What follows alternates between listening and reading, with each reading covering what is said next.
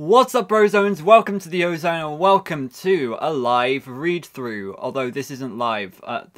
This is leaks for the second story in the 6th Tales from the Pizzaplex book. I almost lost count there. Called Nexie, and the second story is called Drowning, and that is a very strange title for a story. I'm hoping for some old man consequences parallels here. So yeah, this is going to be interesting, I think. I've heard that it is a strange story off of Twitter. Like I've heard there might be a few twists and turns in this. But I'm excited because drowning is genuinely like a big fear of mine. So I'm hoping it has like a fear factor to it, right? So yeah, I think we should just get straight into this. This is on the Reddit Discord, if you didn't know. This actually took place yesterday, when I'm recording this and when this is over. Thank you to William Blaine Alton for live reading. We're going to be reading through yours, and there are going to be a lot of swear words. I am sorry, I can't help it. It's blame William. Anyway, let's get to this. Are you sure this resort attraction is worth the wait? Cara Walsh asked Lola and Francine.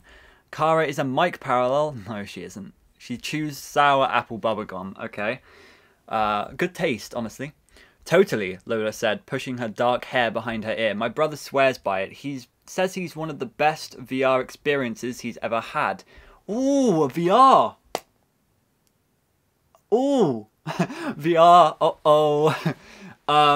Is this going to be like under construction?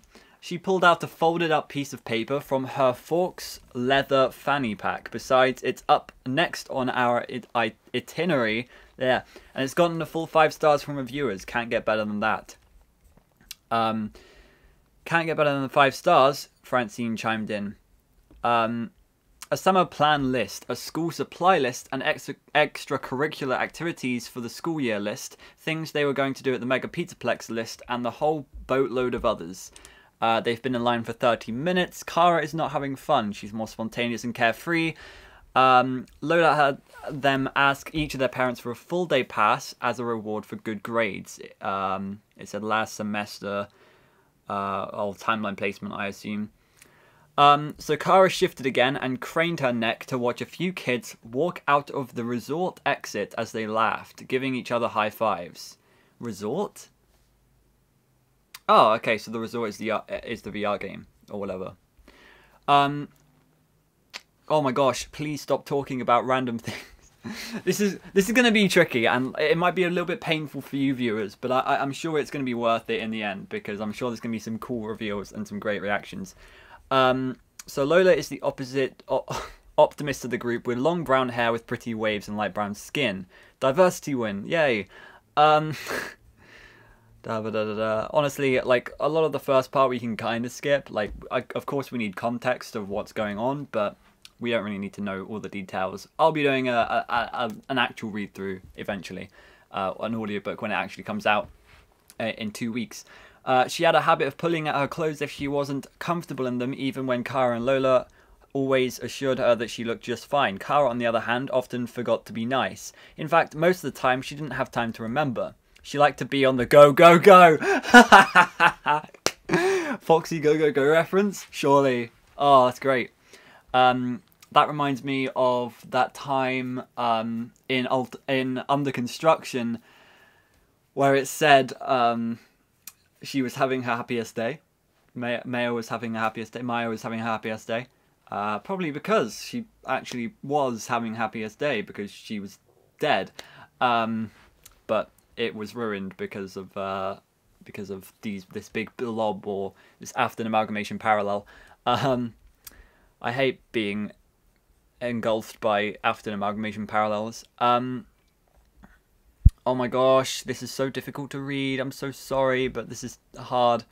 The VR shit is all fucking water. Water park, the beach, or coaster city. Interesting. Just ahead is the actual entrance, and there's a TV screen showing what others are experiencing. Cara wants to go to the water park really badly. Her friends want coaster city. Interesting here when we're talking about like Phasma Fright and Tales from the Pizzaplex, how they feel kind of like they're drawn to the locations or whatever. So there was something, I feel like there's something here kind of telling her she needs to go to the water park. Kara is getting snappy and only Francine notices. VR room description. Kara glimpsed inside the VR room as the door slid open. There were normal lights highlighting the boxed red room. 4 large chairs were lined up together with some kind of weird helmets connected by a thick wire. She watched as the group of 4 before them strolled in and talked to the line attendant. Then the group stood in front of the chairs as a blue laser light scanned down their bodies. Okay. So Lola is explaining that the laser creates perfect digital versions of themselves as VR characters. Cool. Cool. Okay. I'm going to be stalling a little bit because I kind of need to read ahead to see if information that I say is going to be actual information from the book. Kara realized Zach had dark hair, tan skin, blue eyes, and dark freckles. He was definitely cute. I don't care. Okay, ladies, Zach said to them, making sure they were each secured in the seat. The VR chair and helmet work together to help you to integrate yourself fully into the experience. Oh no, under construction moment. They control heat sensors, movement, and visualization. You can speak to the microphone in the helmet to communicate to others and give a few simple commands. Where you turn your visual direction is where you'll be able to move toward the experience and join in a game or go for a ride. Hyper time. Oh yeah, hyper time is pretty popular. Hyper time is pretty popular. It puts your brain into overdrive and makes you feel like you're experiencing the game longer than usual. Cool concept. Cool concept. Of course, you have to pay more. He leaned down and whispered, "It's really just an extra shot of adrenaline through the senses for the player. But, you know, hyper time makes it sound more exciting." I actually heard about this previously, and I made a tweet saying like it's the same sort of thing that happens in Into the Pit, the first story in the Fazbear Frights, where Oswald goes into the ball pit and he's there. He's in that 1985 world in Freddy Fazbear's Pizza for literally like an hour or something, and he comes out of the ball pit worried that his dad is going to be waiting for him, but it turns out no time has passed at all. So it kind of feels like that with that sort of time dilation, and that's a common theme that seems to be popping up, kind of digital versus virtual, and then kind of how your brain perceives different things. It's interesting stuff. It's really just an extra shot of adrenaline through the sensors for the player. That's cool. But you know, hyper time makes it sound more exciting. True. The virtual world has long lines too. Kara is not happy. She just erased virtual people from existence by complaining? What? The virtual sun is warming their bodies. I love that. That's a great detail. They could smell the food. So it is an all sense arcade game as well, just like under construction. So I have a feeling they're gonna get stuck in here, or it's gonna, surely it can't be the same plot as under construction. They're gonna get stuck in here, and the water's gonna rise or something, and they're gonna drown. I'm sure that would be a great story. You are a fearless daredevil. Okay. So Kara looks up at another VR monitor on the wall and sees a pool with a small water slide and something at the bottom, a movement, a shifted darkness with long hair. She tries pointing it out, but the screen changes back to Coaster City's roller coaster. Too bad this wasn't virtual reality and people could literally disappear. She wishes death upon the line goers. The context is literally she wishes people would vanish so the wait isn't another 30 minutes. Yeah, I gathered that. For the next 2 hours, they do other stuff like laser tag, ice cream floats, photo booths, and karaoke. Wait, didn't SB have photo booths? Yeah, Security Breach did have the photo booths that you could hide in. So that's interesting. Is this in the Pizzaplex? Yeah, I'm assuming so. Laser tag. Cool, okay. Kara sees Zach and someone else coming up the resort. Ralph is out to say bye to him, so they're on Sean's staff. They have to close down for dinner. She asks Zach to show how the resort works. Usually Zach bombs test, but he passed his 2-week training. Spelt wrong. I'm giving you a hard time. You're doing well. So hyper time can be set to 1 to 10 based on how much extended time is desired. Otherwise, it just keeps going and going. Well, let me guess what's going to happen in this story. Someone's going to mess up. the game is going to go on forever, just like Fine Player 2. And they're going to get stuck in there, and they're going to drown. I love that my mind just resorts to them drowning as the ending. There's going to be a better ending than them just drowning, I'm sure of it. It isn't real time. An hour with hypertime could be just 5 minutes. Here we go with the time dilation. I wonder how much a repeating cycle will feel like. Oh, right. Oh, so it could go on forever, and they would only be in there for like a second. Oh. I'm getting kind of Endgame vibes from this. Avengers Endgame. Okay. Zach has agreed to let her have fun with the VR. Zach isn't supposed to leave people unattended and has to clock out, but Kara convinces him to go. The scans stay in digital memory until they're cleared overnight, so Kara can just hop right in. She asks for the water park with hypertime for 1 virtual hour, and we jump to Zach's perspective. That's pretty cool. His mother says he tends to mush around cute girls, which is why he couldn't say no.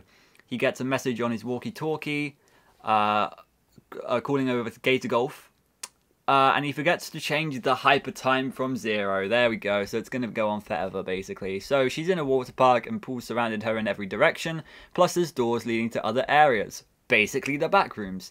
It was as if the water park went on forever. A never-ending giant labyrinth of water fun that continuously generated no matter where she turned. A labyrinth with no exit. A maze with no prize.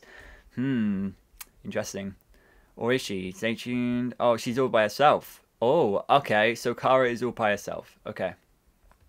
When Kara had been 5, she'd been climbing a tree with her second cousin Peggy, and Peggy, the Schuyler sisters, who had inched out on a tree branch that was too small and the tree limb had cracked. When she fell out of the tree, she landed on her head, ended up in a coma, and suffered a traumatic brain injury. Kara never forgives herself for this incident. As she grew older, she had nightmares that something similar would happen to her. Her parents were constantly after her for being so risky, which had the opposite effect they wanted from it. So whenever she does the shit she does with all these thrills and uses them to break through her fears and anxieties. Basically the exact opposite of Sam. Right. Okay. Foxy Squid. She goes down a large water slide, and in the water something brushes her leg. She doesn't see anything when she gets out, so she decides to walk through the labyrinth. It changes themes and is now a jungle? Okay. There are monkeys. She does see a parrot. Does that line up with the fact that there's a monkey animatronic in the epilogues? They called out a monkey animatronic. Yeah. He's blue and his name is Dio. Just kidding. Okay. She says hello, moves on. The water is warm and rippled on the surface. There's a giant waterfall with a slide attached to a cliff. I want to go here. She puts her feet under the water and something moves. And then she saw it. A flow of black hair. It was a girl. Kara thinks she may be a mermaid. The girl is gone. Could this be related to Charlie? Wait, no, Charlie doesn't even have black hair. Cassidy has black hair. Charlie has brown hair, right? Or we don't really... Well, I mean, technically we don't know in the games, but in the novels she has brown, so... I mean, it could be... Oh, could it be to do with Cassidy? Like, Cassidy, if this girl is Cassidy... Like, this girl isn't Cassidy, I'm just putting it out there. Like, I'm pretty sure it's not Cassidy. But, like, if it was, it would make sense because Old Man Consequences lives by a lake. And you have the ending in FNAF World, right? Where you drown in the lake. And you're Freddy, or you're Golden Freddy, or whatever. And you drown in the lake. No, sorry, you're Fredbear, and you drown in the lake. So it's kind of like connected to Cassidy in a way. And you also have that in Ultimate Custom Night. So, interesting. If that is Cassidy, it probably isn't. It's probably just a girl with black hair. So I'm looking way too deep into it. Kara thinks she may be a mermaid. The girl is gone. She wonders if it's a glitch in the VR or just her imagination, and now she's in space. The temperature around her lowers, and the pools are different colours of purple, blue, and pink. A bisexual pool? She goes by a pink pool, and there she is again. She spots pale hands, dark hair, and a flash of grey. She demands answers for the girl. Her black hair drifts around her, and she's wearing some kind of greyish fabric that covers her arms and legs instead of a suit. Her eyes are closed. She looked dead. She jumps in to help, and her eyes suddenly open and look right at Kara, her dark eyes. Kara nearly drowns, because a hand grips her lower leg. She gets out and the girl is still at the bottom looking directly at her. She walks around thinking about what to do and reasons she only just needs to keep playing until time runs out. She looks into a pool and the girl is there and reaches a hand up at her. Her skin is pale white. She runs away through a donut shop themed area. Frosted donuts floated in a pool and there were donut holes pasted on the white, on the tiled walls. Now she's in a beach. Wet sand squashed under her feet as the sounds of seagulls cried in the distance. A light spray touches her feet and she's in an ice cream shop. Giant floating ice cream cups. It would have been fun if she didn't see the girl with the black hair floating in the water. I'm sorry, I keep messing up. She keeps running and the girl keeps appearing. It's kind of like the Into Madness effect, right? Always under the water. She remembers there being an emergency button on the arm set.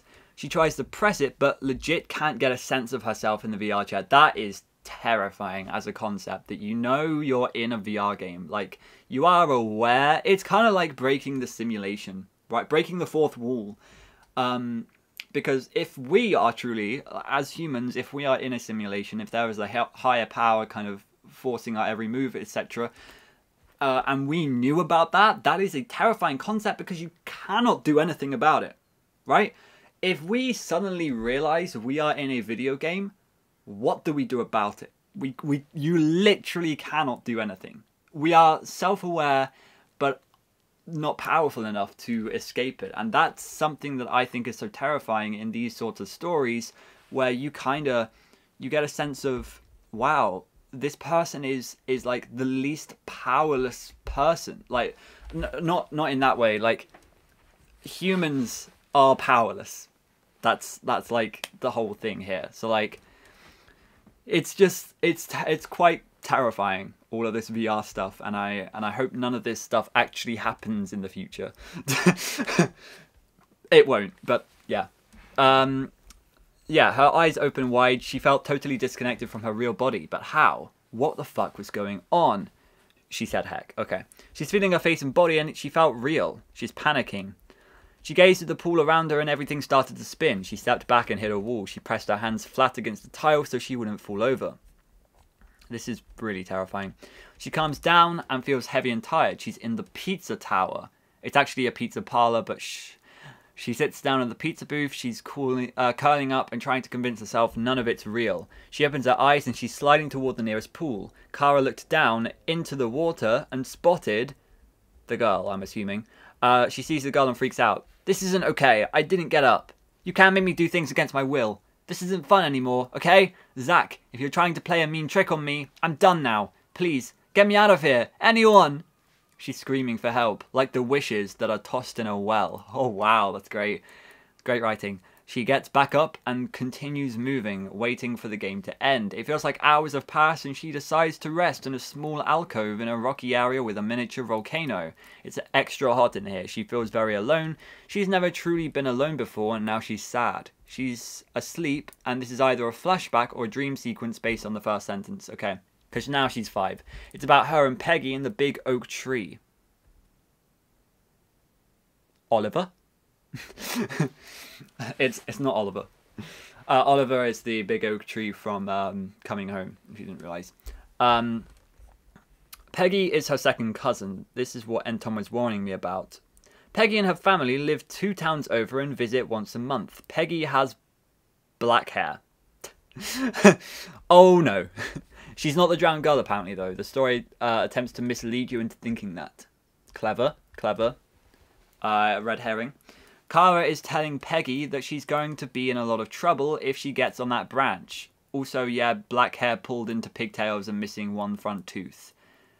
This is what caused her to be this adventurous and whatnot, like her present self. It's Peggy who is climbing up the tree and she's trying to convince Kara to join. Peggy stretches herself out on the branch. Her maroon sweatsuit reminds Kara of rotten strawberries. The branch started to break and Peggy asks for Kara's help, but she's frozen in fear and tells her to just jump over to her. The branch cracked again. Peggy wrapped both arms around the branch and started crying. Oh gosh, I'm stuck. Please, Kara, I want mummy. Get my mummy. Peggy hits the cemented sidewalk head first and there's blood. And I'm there. Yeah, I watched that myself. Pretty fucked up. The dream's shifting. Water is rising. Oh, and Kara is now back to her present-day self. Peggy is going back and forth between herself and the drowned girl. The drowned girl drags herself underwater and she wakes... Or, the drowned girl drags her underwater and she wakes up. The girl from the pool has dragged herself onto the pavement. The girl no longer looked at peace or serene. In fact, it looked like she was deteriorating. Her black hair was twisted like vines on the rocky alcove. There were a few bare spots on her white scalp. Her dark eyes stared up at Kara. Her skin was discolored with faint green veins lining her face. Ugh! Her pale lips parted. Her grey garments were tattered and frayed. Her hands were pale, but the nails were smeared with black grime. Don't leave me alone. A voice sounded in Kara's head. Kara is being dragged towards her, but she breaks free and runs off. Cut to Francine. Lola is playing an arcade game where she needs to jump across bridges and collect coins without falling to the ground and being eaten by the giant monster. Francine watches two little kids run away from their older siblings, and it makes her wonder what it would feel like to not be an only child. Her parents pressure her to be like them and join organizations and volunteer work at school, but she isn't confident enough to. With Lola and Kara, she can just be herself, and she's happy about that. Lola died, and now she's complaining about Kara. Right.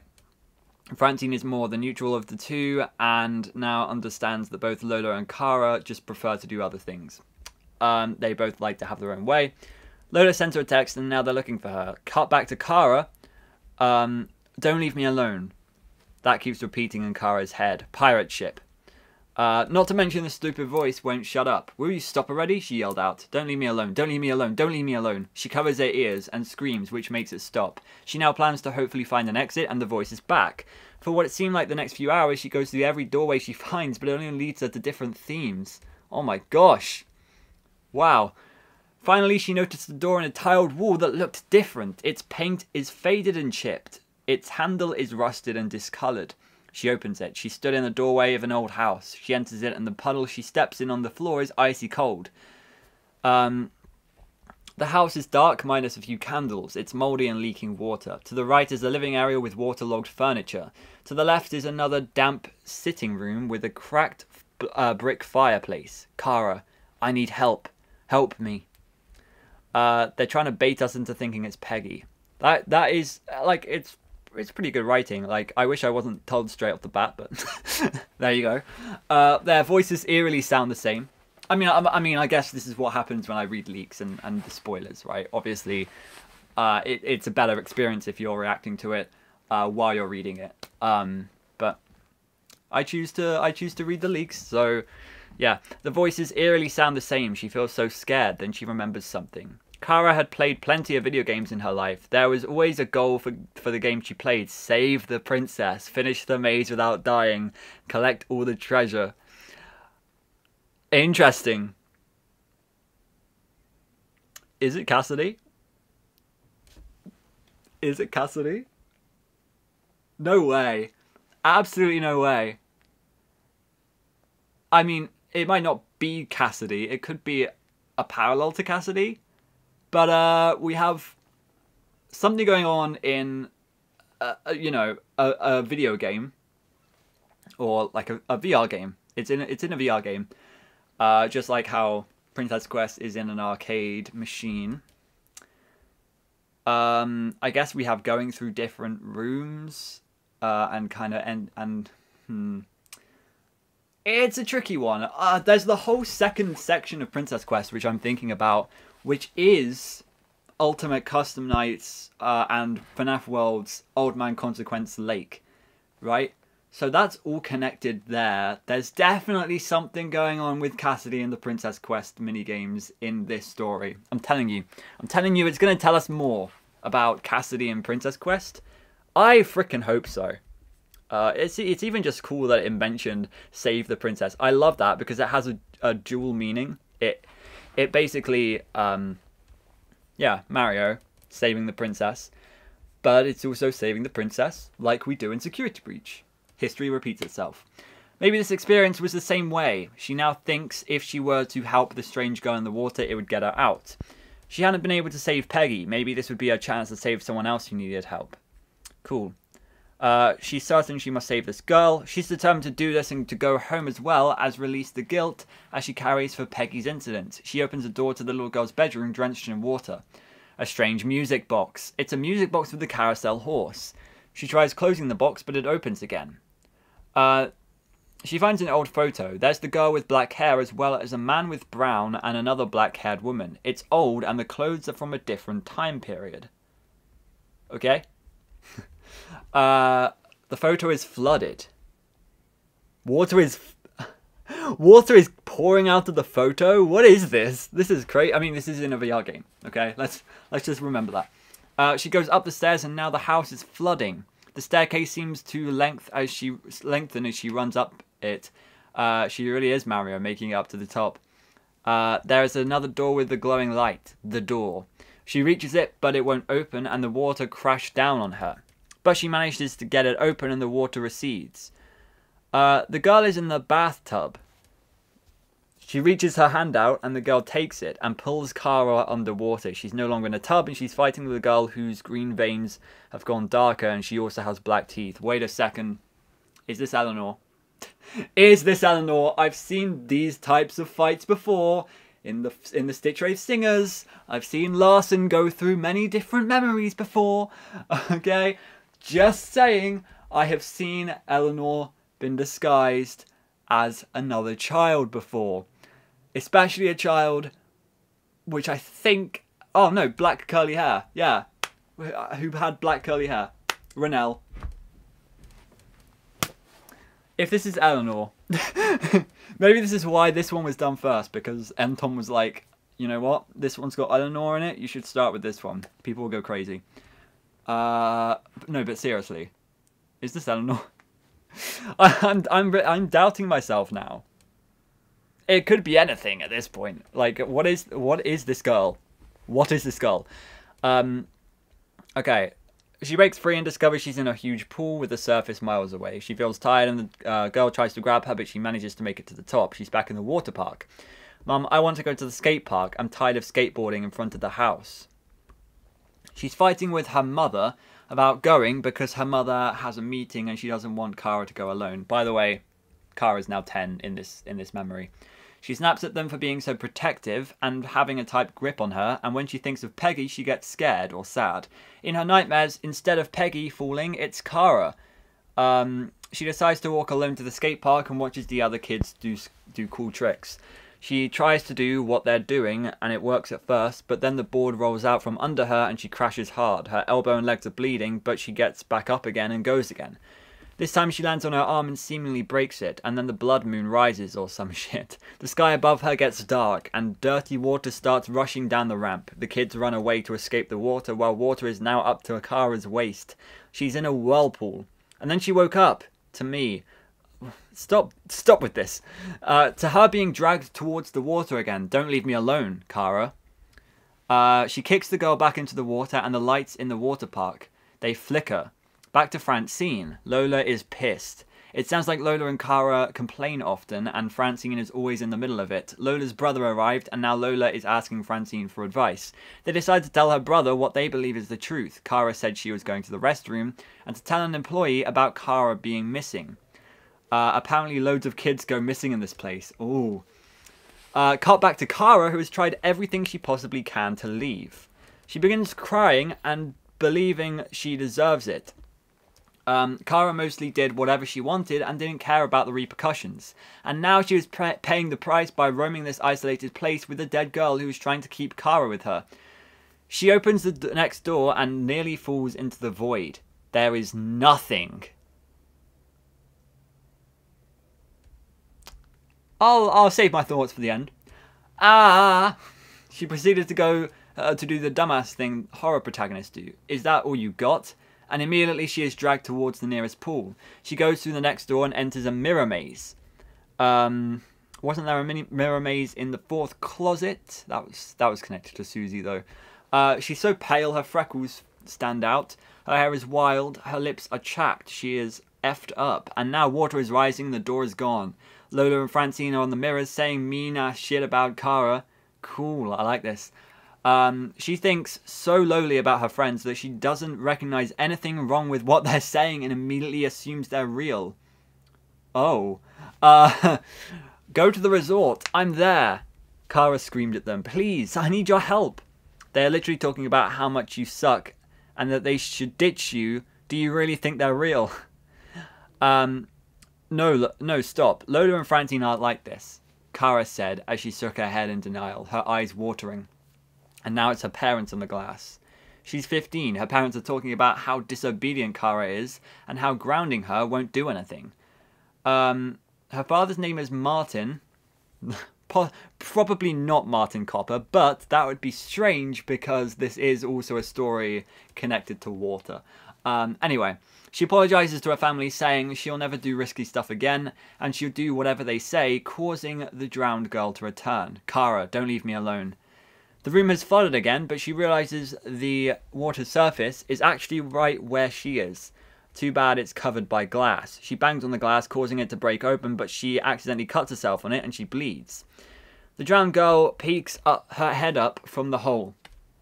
She walks away, and now the themes of the rooms are becoming basically the same. Just dark doors that lead to more tiled rooms and plain pools with slides. She eventually reaches an area with tall water slides and a ton of room between the pools. One of them is really tall and is actually coming from the top of the ceiling, which she thinks may lead to an escape. The issue is that there's no stairs. The only way up is to climb the stairs. Don't leave me alone, Kara. Of course, the pool at the bottom of the slide has the girl in it. Right. I see. Suddenly, her grey skin is pale again, and there's no more green veins or black teeth. Her black hair looks healthy. She was actually pretty, Kara realised. Reminds her of Peggy. This isn't my place, she told her. I'm sorry you're here, but it's time for me to be back in my own reality. I miss my best friends. I miss my parents. I miss my life. Don't leave me. Don't leave me. Kara begins to climb. Cut to Francine and Lola. The girl at the information desk calls for Kara Walsh, and minutes pass. Lola is freaking out and Francine is trying her best to stay calm. Then they spot the kid from the resort VR attraction, Zach. It's been 20 minutes. Zach isn't worried because he thinks he put a number in for the hyper time and that Kara has already left. And he's kind of realizing something is wrong now because she isn't answering texts or anything. Back to Kara, she's climbing. She begins to feel a wave of nausea but powers through it. She's climbing. She nearly slipped but recovered. She plans to listen to her parents and be more encouraging with her friends once back home. She looks down and, come to me, Kara.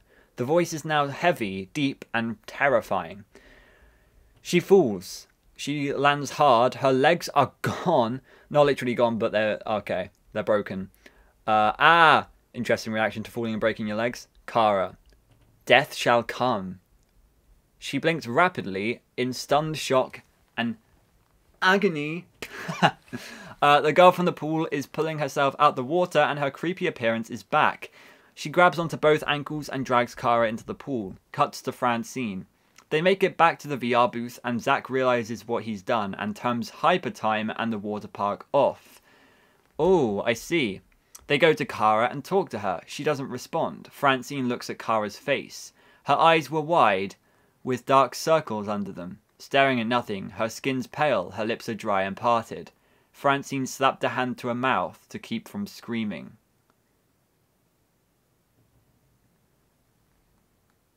What did I just read? No, seriously, what did I just read? I don't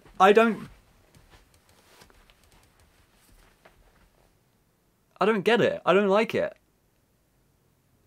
Was it just the way that it was written on the Discord? I don't want to, like, it's very difficult to like live read, and you did a great job. Like you did describe everything there, probably.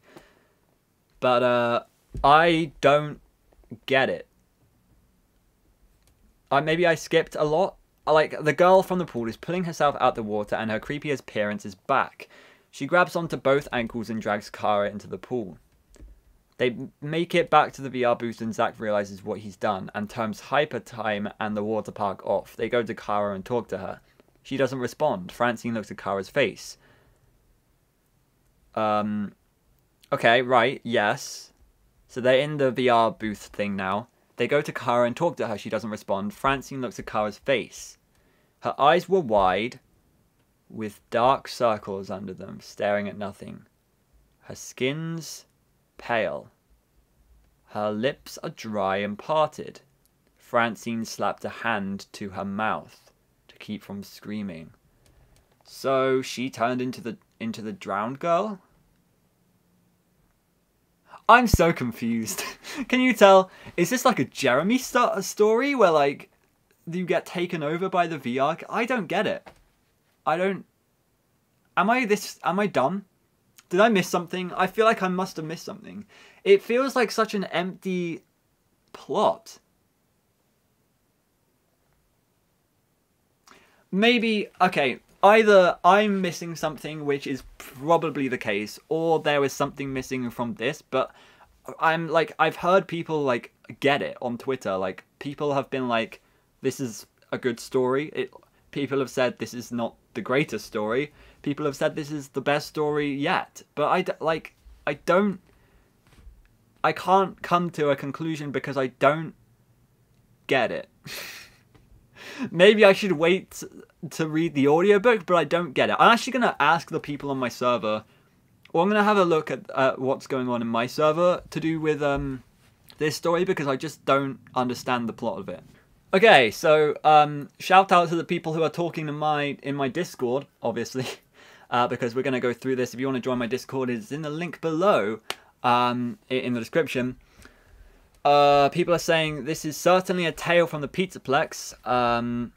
Cassidy Afton is... So Cassidy was the girl? Okay, so here's a summary from Lily Froggo, or Froggy. Kara used the adrenaline feature of the VR thingy, which made time go super fast for her, but the idiot attendant forgot to set a number for how long she should be in the thing, so it just went endlessly. Right. So what was like... Well, I don't know how long it actually was, but what was like, I guess, half an hour between the attendant going out and in and like resetting everything. What was 30 minutes there was like 30 days or something for Kara. It was a much longer time inside than out, right? In the thing, girl with long black hair compared to a princess.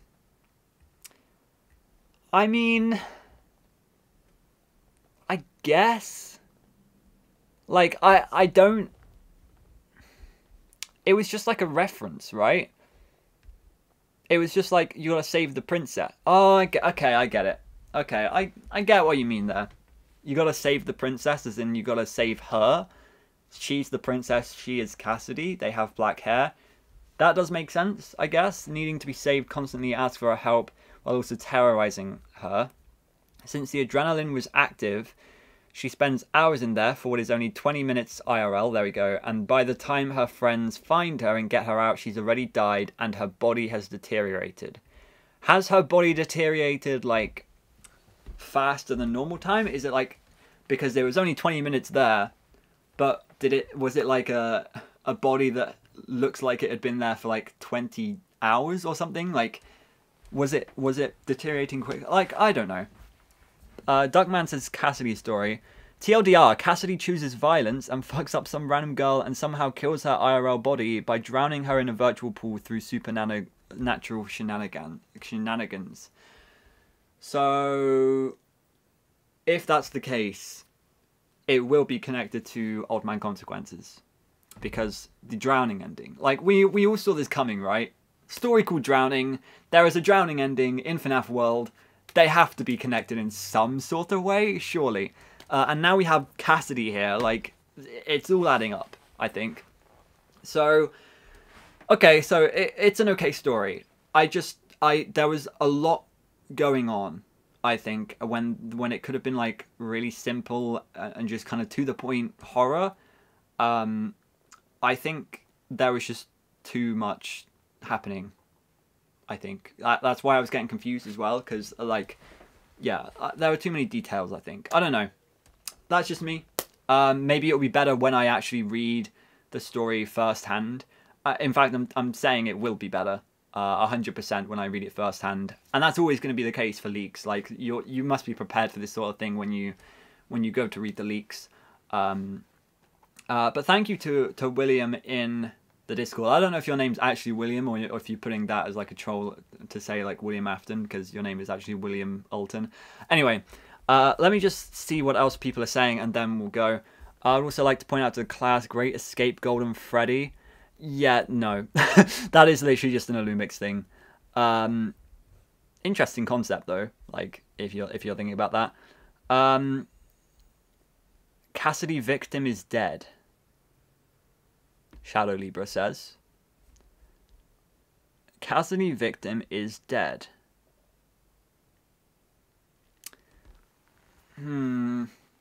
Is Cassidy victim dead?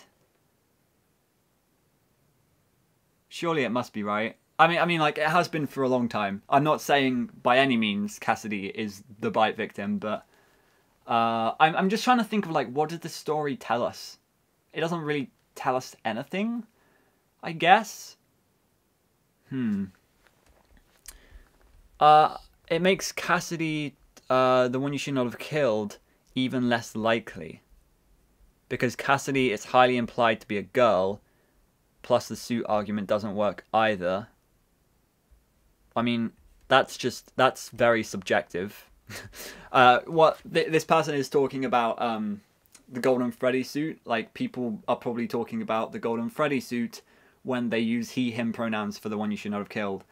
But that's kind of subjective if you think the suit argument works or not. I personally think it could work. Like, obviously, the one big stickler point for Cassidy being the one you shouldn't have killed is the fact that there are he, him pronouns. And every time we've seen someone called Cassidy, they've been a girl.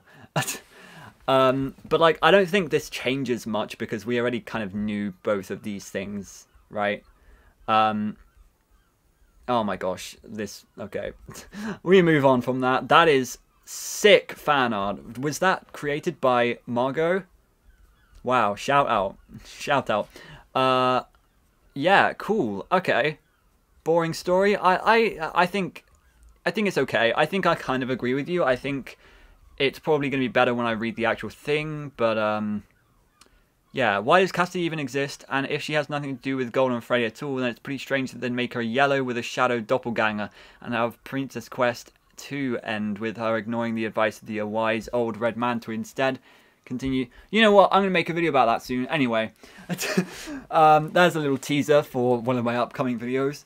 That is going to be very controversial. Anyway, thank you guys so much for watching. I'm sorry this was a little bit messy, but it usually is. So stick around if you want more mess like this. No, usually we have nice videos as opposed to now. I have low battery, so I'm going to go. Thank you very much for watching, and I'll see you later. Goodbye.